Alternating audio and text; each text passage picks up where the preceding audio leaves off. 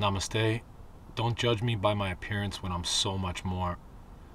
I'm going to invite you into my personal healing practice, of which I've been having miraculous results as of late. Let's start by invoking the higher powers, God, Jesus, Buddha, angels, ancestors, ascended masters. Please be present for this healing. Then, if you want, you can close the eyes, smile, think loving kindness, happiness. Feel the smile change the chemistry in the brain. Feel the magnetics change. Feel the change of the magnetics in the brain change the chemistry. Feel the pineal and the pituitary gland, the drops that fall into the body. Feel it moving through the body. Feel it moving through the blood. Feel the chemistry of your body start to change. Smile. Think of loving kindness. Breathe into the toes. Feel the meridians of the feet open up. Exhale. Smile. Think of loving kindness. Breathe into the meridians of the hands. Feel them open up. Exhale. Smile. Think of loving kindness. Rub the knees. Exhale.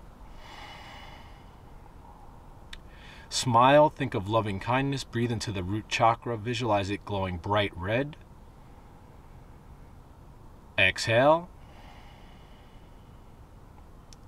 Smile, think of loving kindness, breathe into the sacral chakra, visualize it glowing bright orange. Exhale. Smile, think of loving kindness, breathe into the solar plexus chakra. Visualize it glowing bright yellow like the sun. Exhale.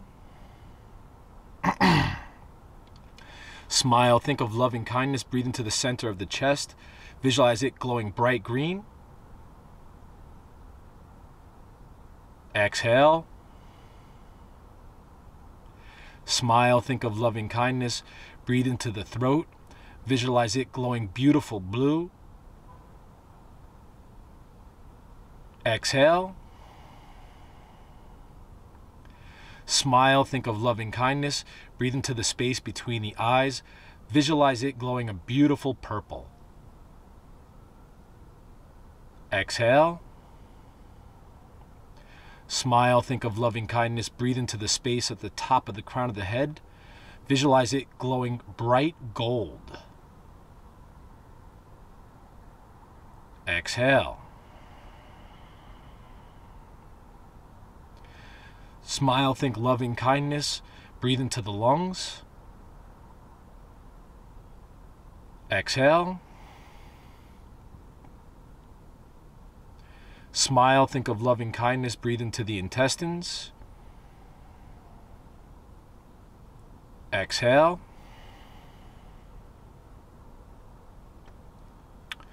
Smile, think of loving kindness. Breathe into the esophagus.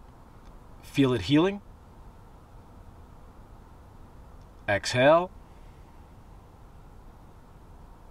Smile, think of loving kindness. Breathe into the stomach. Feel it healing. Exhale. Smile, think of loving kindness. Breathe into the kidneys. Feel them healing. Exhale. Smile, think of forgiveness, loving kindness. Breathe into the liver. Exhale. Smile, think of loving kindness. Breathe into the adrenals. Exhale.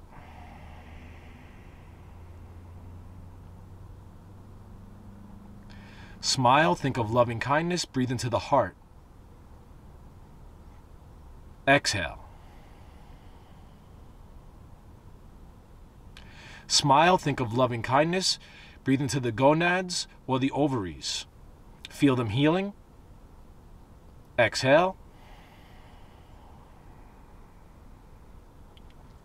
Smile, think of loving kindness. Breathe into the thymus gland, center of the chest. Feel it healing. Exhale. Smile, breathe into the pancreas, feel it healing. Exhale. Smile, think of loving kindness, breathe into the thyroid, feel it healing. Exhale. If you have negative thoughts, the negative thought instantly travels down the ida into the thyroid, and the thyroid begins to eat itself. So think positive thoughts. The brain will send a positive signal down the ida into the thyroid, and the thyroid will begin to heal. Good. Smile, think loving thoughts. Breathe into the pineal. Feel your pineal growing. Exhale. Smile, think loving thoughts. Breathe into the pituitary. Visualize and feel your pituitary gland growing. Exhale.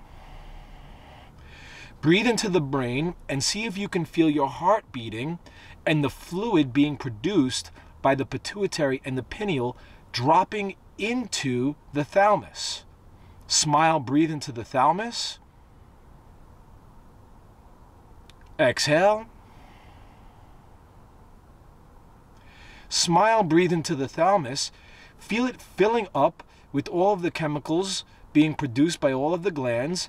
Charge it up with loving kindness energy, and then feel it flowing through your spinal column and flowing through your endocrine system and circulating through your body. Exhale. Let's move right into a purification mantra. So the speech, we have impure speech habits, whether it be cursing or just subconscious habits that we have, negative thoughts. So the speech is connected to the subconscious mind. So we're going to do some purification mantras.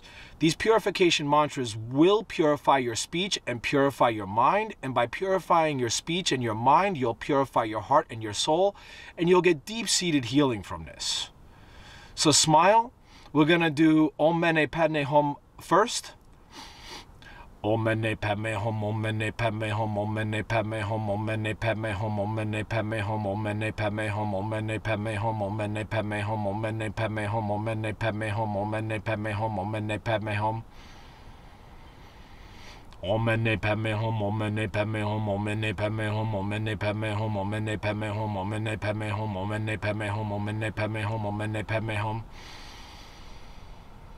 Om Mani Padme Hum, Om Mani Padme Hum, Om Mani Padme Hum, Om Mani Padme Hum, Om Mani Padme Hum, Om Mani Padme Hum, Om Mani Padme Hum, Om Mani Padme Hum. Om Mani Padme Hum, Om Mani Padme Hum, Om Mani Padme Hum, Om Mani Padme Hum, Om Mani Padme Hum, Om Mani Padme Hum, Om Mani Padme Hum, Om Mani Padme Hum, Om Mani Padme Hum. Next, we're going to do Hallelujah. Very powerful mantra. Hallelujah, hallelujah, hallelujah, hallelujah, hallelujah, hallelujah, hallelujah, hallelujah, hallelujah, hallelujah, hallelujah. Hallelujah, hallelujah, hallelujah, hallelujah, hallelujah, hallelujah, hallelujah, hallelujah, hallelujah, hallelujah, hallelujah, hallelujah, hallelujah, hallelujah. Hallelujah, hallelujah, hallelujah, hallelujah, hallelujah, hallelujah, hallelujah, hallelujah, hallelujah, hallelujah. Hallelujah, hallelujah, hallelujah, hallelujah, hallelujah, hallelujah, hallelujah, hallelujah. Hallelujah, hallelujah, hallelujah, hallelujah, hallelujah, hallelujah, hallelujah. Good. Next, we're going to do the eye positions. So you can close the eyes, then cross the eyes so that they meet right in front of the nose. Press the tongue right where the teeth meet the gums. Eye position 1.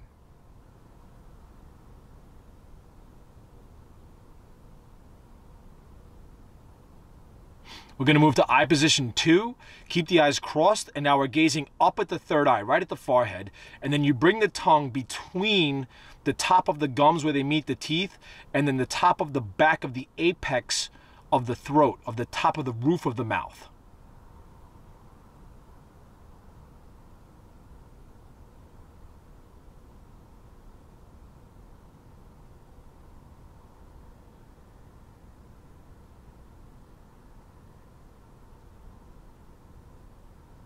Now we're going to do eye position 3.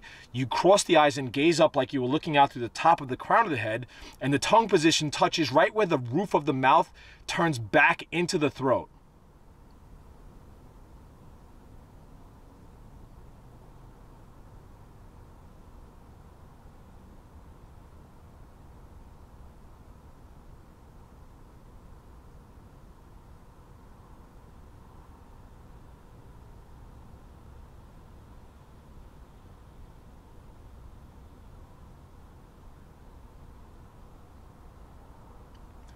Good. Come out of the meditation. Now feel and visualize yourself healed. And you can say, I am healed. I am healed. I am healed. I am healed. I am healed. I am healed. I am healed. I am healed. Thanks for watching so much, guys. Be sure to like, subscribe, and share. Questions or comments you can leave below. This is my first publication. It's an interpretation of the Yoga Sutras. It's a recitation comparative reasoning copy. So comparative reasoning is when you read something and then compare it to something else. So where a lot of versions are commentary copies, this focuses on the sutras themselves, just like Patanjali says. And the second sutras, the second Sutra 2.1, the second pada says, the actions of yoga are religious austerity, recitation of the sutras, and devout worship of whatever created this reality. So right here, Patanjali states that you're supposed to recite the sutras. So that's why this is a recitation copy. And it gives you multiple translations, so I try to get as much oomph into the translation as possible. Repeated study, svadhyaya, is part of a spiritual practice. And it doesn't matter what spiritual practice you're part of.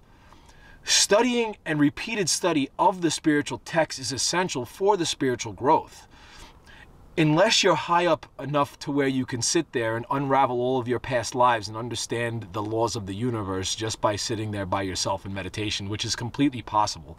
But even Buddha and Jesus himself, they both were exposed to the spiritual text. Jesus was well versed in the text, and the Buddha, guarantee you, had the greatest education of his time growing up in the palace. I'm sure he had the greatest education of anybody up to his time. So the study of the spiritual text is very important. If you look at the octopus, an octopus could probably do a Rubik's Cube faster than me. So octopus is very intelligent, and it has 8 arms. But the reason why octopuses haven't reached more of a pinnacle of intelligence than human beings is because human beings are able to write text and share with their ancestors so that they get smarter with every single generation. So now in this generation, we have access to all of the previous written literature. So it's quite a wonderful time to be alive. And both the Buddha and Jesus himself say, Jesus says, I tell you, my people, that is from lack of knowledge that you suffer.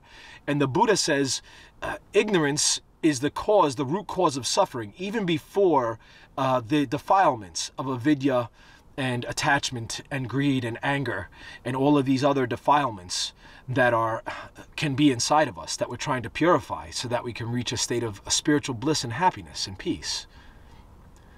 Namaste, guys.